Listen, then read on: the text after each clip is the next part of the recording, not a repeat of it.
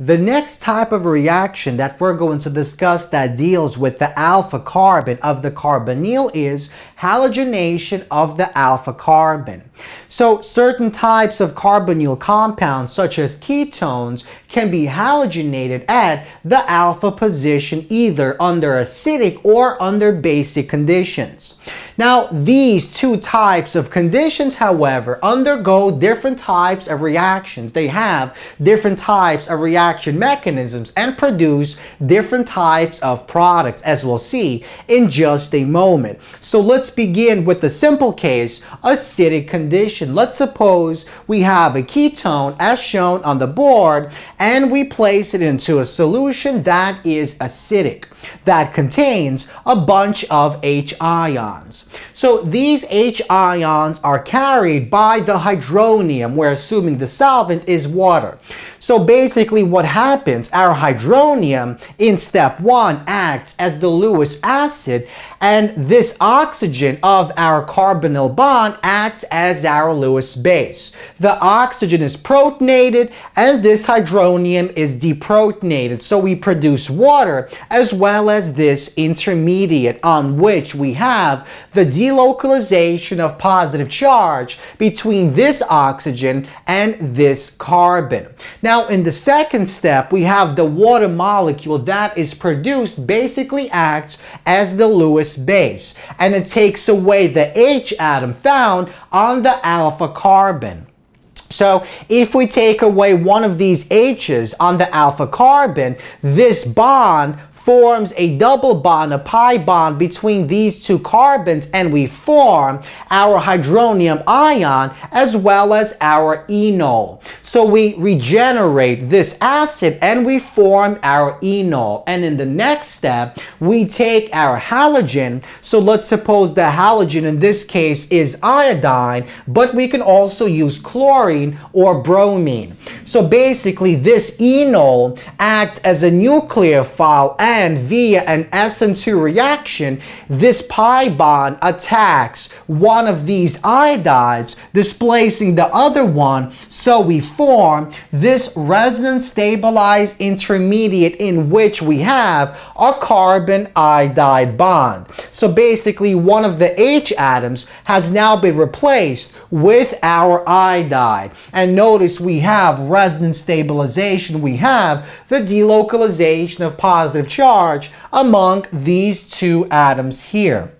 Now, once this leaves, we have an iodide that is floating around, and when that iodide approaches this oxygen with the positive charge, it basically takes away that H atom, and we form the final product as well as HI. Now, this final product is known as alpha ida carbonyl compound. It basically is a compound in which we replaced one of the alpha hydrogens with our iodide, and no further reaction takes place.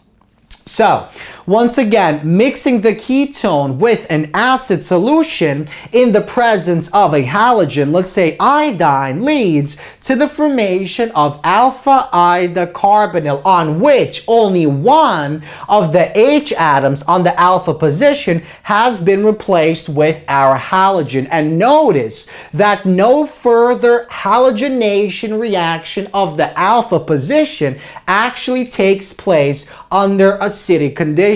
The question is, why? Why doesn't this molecule react further in the same exact fashion to replace these two H's with our halogen? So let's take a look at the hypothetical reaction between this molecule here and our hydronium atom. So let's suppose that our hydronium reacts with the alpha ida carbonyl, and let's see what happens in this resonance stabilized structure. Let's see why this reaction actually does not take place. So notice the most important difference between this compound and this compound is that on this compound, this carbon, the alpha carbon, now contains an electron withdrawing group. We have the iodide group, which is electronegative, and it will pull away electrons from this alpha carbon, placing a partial positive charge on that carbon. So when the hydronium protonates the oxygen and we form this resonance stabilized intermediate, we're going to have a very large or relatively large electric dipole moment that will place a partial positive charge on this alpha carbon and a partial negative charge on this iodide. And notice, when this intermediate is formed, one of these structures has a full positive charge on the carbon. So we have two positive charges, two of the same type of charges, right next to one another, and this will greatly destabilize this intermediate, and that's exactly why this reaction does not take place. Because even though this is resonance stabilized, there is a lot of electrostatic repulsion that exists between these two carbons as a result of this electron withdrawing halogen group. So, once again, if the hydronium actually protonates the oxygen once more, it places a positive charge on the carbon adjacent to the carbon attached to our iodide. The iodide is electron withdrawing and will place a partial positive charge on the alpha carbon, and because our two charges are right next to one another, this will greatly increase the electrostatic repulsion, and this molecule will not be thermodynamically favored. And that's exactly why this alpha iodo carbonyl does not react further to basically replace these two H's with our iodides. So this takes place under acidic conditions. This is our reaction mechanism, and under acidic conditions, we basically form this molecule in which only one of the H atoms on the alpha position have been replaced with our halogen. Now let's move on to our basic conditions. The basic conditions are a bit more complicated, and we'll see why in just a moment. So under basic conditions, the reaction is different, and all of the alpha hydrogens are replaced with halogens. In fact, when we replace all those H's with the halogens, another reaction takes place known as the haloform formation reaction, as we'll see in just a moment. So let's begin with our reaction mechanism. So we begin with the same exact ketone as before, but now, because we're under basic conditions, we replace our hydronium with our hydroxide.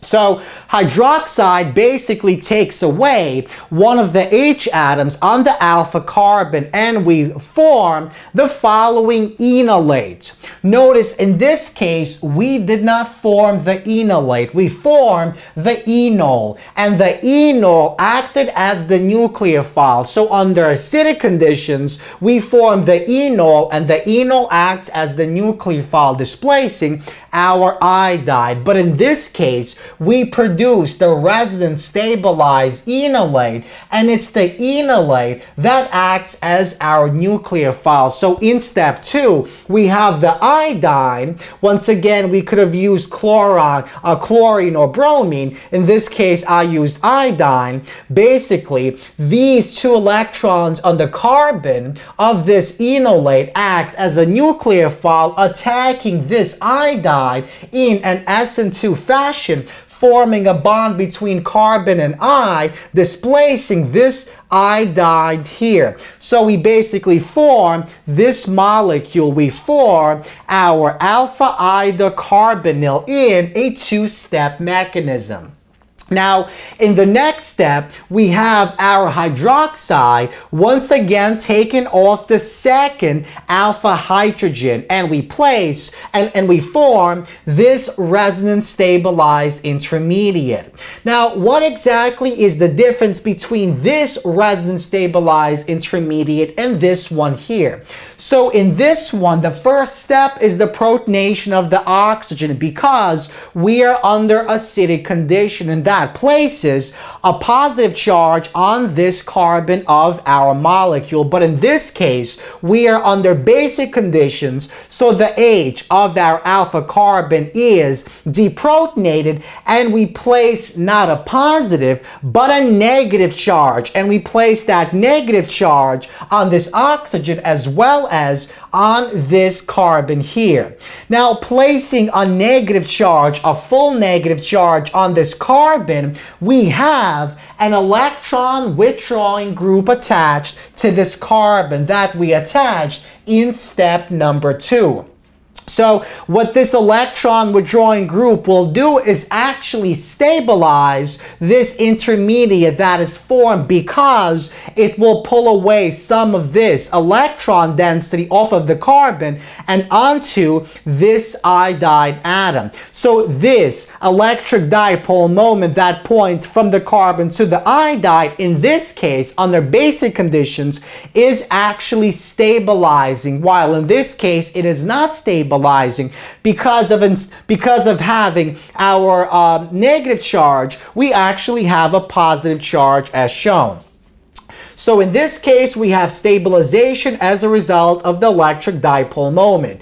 And once this is formed, in the same way that this acted as a nucleophile, this too will act as a nucleophile, using these two electrons to kick off one of our iodide and form a bond with the second iodide. So we basically replace two H atoms with two halogens. Now, in the next step, we have the same step taking place. Once again, the hydroxide takes away the final alpha hydrogen, once again forming this resonance stabilized intermediate that is even more stabilized because it has two electron withdrawing groups. So now those two electron withdrawing groups basically take away some of that electron density from the carbon and stabilize it. And in the final step of this 6-step process, we have this final carbon acting as a nucleophile, displacing our iodide and forming this molecule, which is called alpha-alpha-alpha triiodo carbonyl compound. So we basically replaced all the H atoms, the alpha hydrogens, with our halogens, in this case, the iodide atoms. Now, this is not the final product of this reaction. So we have a reaction that is commonly known as the haloform formation take place. Basically, because we are under acidic conditions and because we have this carbonyl group, this carbonyl group will react with our hydroxide, the base that is present in our solution, and the base will attack this carbon in a nucleophilic fashion, displacing the pi bond and placing it onto this oxygen, and we form the following molecule. Now, in the next step, in step 8, we basically have this pi bond reforming, but now instead of kicking off this group, we kick off this group here. So basically we have this bond forming, the pi bond forming, kicking off this molecule and forming this molecule here. Now, why does this form? Well, this is stabilized because the carbon bears a negative charge, but the carbon contains 3 electron withdrawing groups. So actually the charge on this carbon is not a full negative charge, it's slightly less. So we see that this is stabilized by the electron withdrawing groups. Now, we basically have this carboxylic acid. Now, basically, this is a very good Lewis acid, so it will take off the hydrogen attached to this oxygen, and we form this molecule here, as well as this molecule, which is known as the haloform. And because in this case, our halogen is iodine, this is iodoform. So basically, this entire reaction is known as halogen formation reaction, and it only takes place under basic conditions. Now, the final step, step 10, is basically we add some type of acid. Let's suppose let's suppose we add the hydronium acid, and the hydronium acid protonates this oxygen, forming a carboxylic acid. So the final product of our basic condition is a carboxylic acid as well as this haloform.